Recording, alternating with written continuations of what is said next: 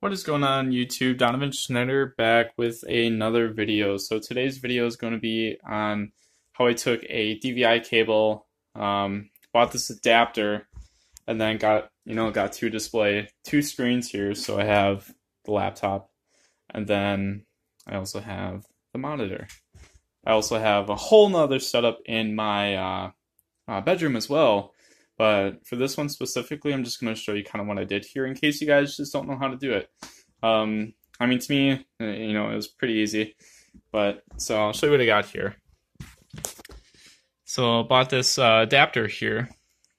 So this adapter plugged in here, right there. And then this ran to an HDMI cable.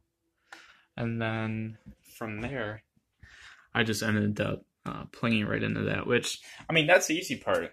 Now, sometimes people have issues trying to, like, what do they want to display? Do they want one screen? Do they want two screens? Do you want them flip-flop? Do you want them displaying the same thing on both sides? And I'll kind of show you how to do that here today.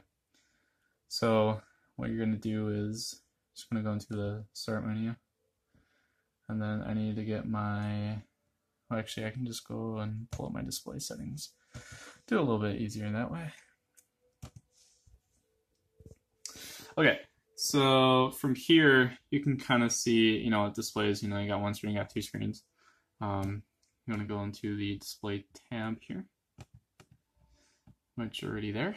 And then, so this is what you want to look at. Multiple displays. Now, you can extend these displays. You can do duplicate, you can show only on one, show only on two, extend, which extending, that's what I got now. So I can do one thing here, I can do another thing here.